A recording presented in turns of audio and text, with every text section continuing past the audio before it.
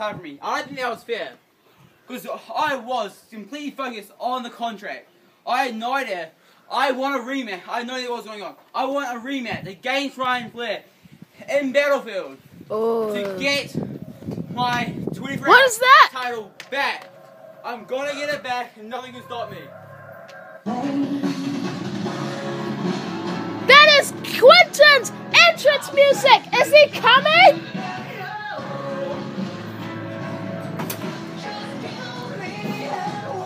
He's here! It's Quentin! Oh, what's going on? Oh, a clothesline! Oh, he's got the contract! He's got the contract!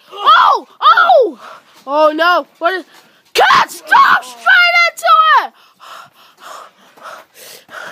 Alright, who really cared about that garbage that Patrick the Toaster was really going on about? That was a shit promo, to be honest with you. Now I'm here to talk about me winning the contract at Contract Clash. This is a piece of garbage. This is what you give to the contract champion? I don't think so. Here, give me my new contract. This is what a real contract champion deserves, and because I am worth more than a stupid pizza box. Thank you! Strong words by Q.